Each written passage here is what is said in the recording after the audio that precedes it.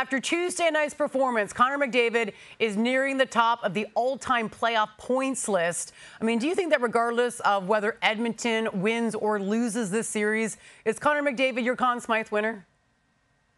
Absolutely. He's my favorite right now. And look, there's still a lot of hockey to be played, Game 6, and hopefully, if you're an Oilers fan, Game 7.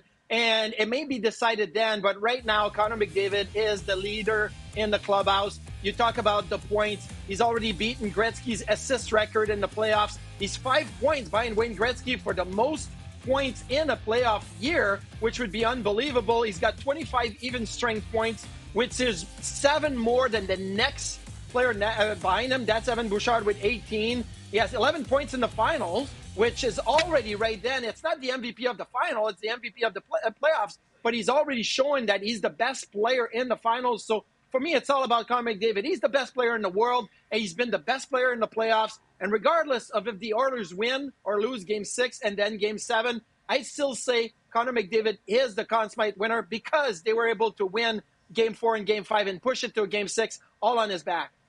The 2014 Los Angeles Kings were the last team to battle back from being down 3-0 and win a playoff series. Now, the Oilers are 2 wins away. Marty, how confident are you in the Oilers forcing a Game 7? Not winning the Cup, but at least winning Game 6 and moving this thing back to Florida?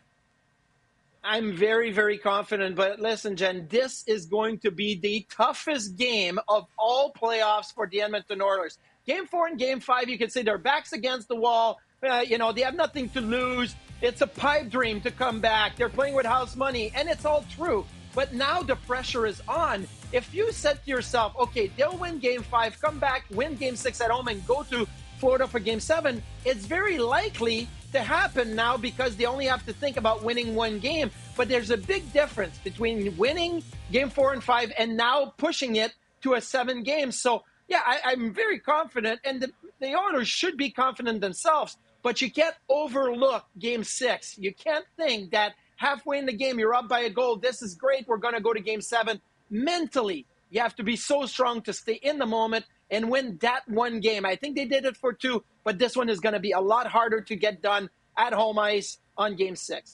Only one team has won the Stanley Cup after being down 3-0, and they are the 42 Maple Leafs, Jen. You 42 know Leafs. it, Marty. You know it. The Oilers trying to add their names to that very short list.